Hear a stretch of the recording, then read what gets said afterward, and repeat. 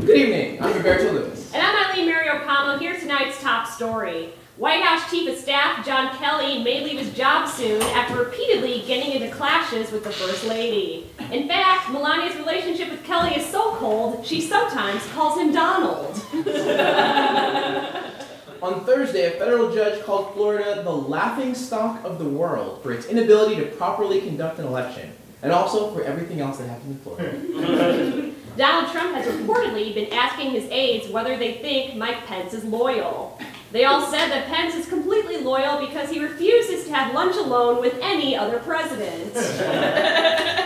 Ann Coulter told TMZ on Thursday that there are no Nazis in America. Yeah. Otherwise, she would have an easier time making friends. A conservative gift retailer has launched a Lego-like toy called MAGA Building Blocks.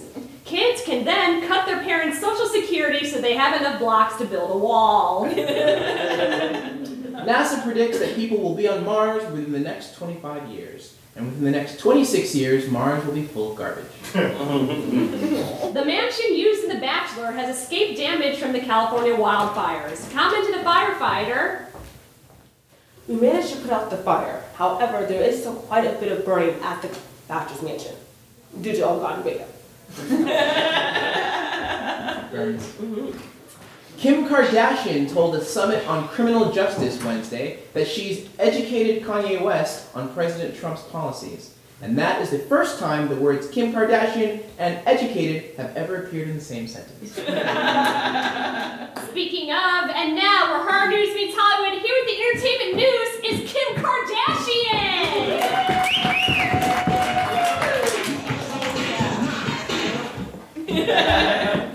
Would an uneducated person dance like that? And I'll have you know that educated and my name have been in many sentences together. That my mom says. So, James Cameron announced that he has finished filming the next 2 sequels to Avatar.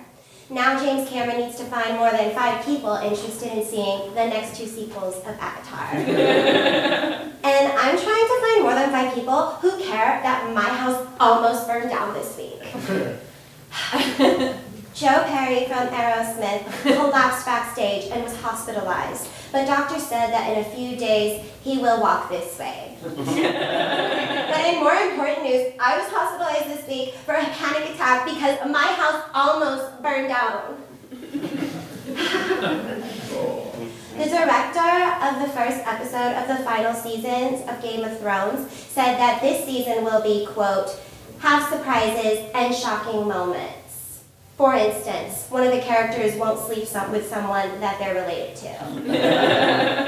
Amateurs, I have so much footage of me sleeping with people that I'm not related to. And this concludes my Emmy for Your Consideration campaign for my sex tape with Ray J. And it was announced that John Cryer is going to play Lex Luthor in CW's Supergirl. Commented Cryer, "I will get into the mind of an evil character by remembering what it was like to work with Charlie Sheen." And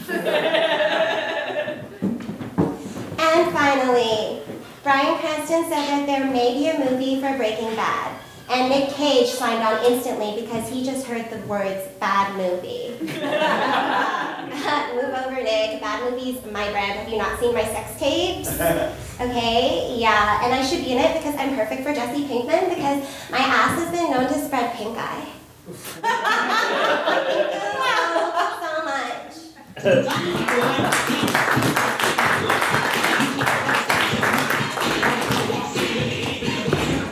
thank you, Kim Kardashian! What a find! In Florida, a man dressed as Fred Flintstone driving a smart car made to look like the Flintstones car was pulled over for speeding. Which means he can somehow make his feet go really, really, really fast. A 2,200-year-old computer has been found amongst the wreckage of an ancient shipwreck. Commented a scientist to examine the computer. After hours of research, the mechanics of the device, while primitive, do contain some pretty decent pornography. Is there a Mrs. Scientist? According to a new study, the Earth's population in 2050 will be larger, heavier, and eat more. The study was conducted on everyone you went to high school with. A new study says that chronic pot use may have serious effects on the brain. In particular, it makes your brain super cool. Jell-o has unveiled a line of edible slime. It's the first time Jell-o has worked with slime since Bill Cosby. According to research, millennials are having less sex than baby boomers and Gen Xers. Although, to be fair, millennials are still the most fucked generation.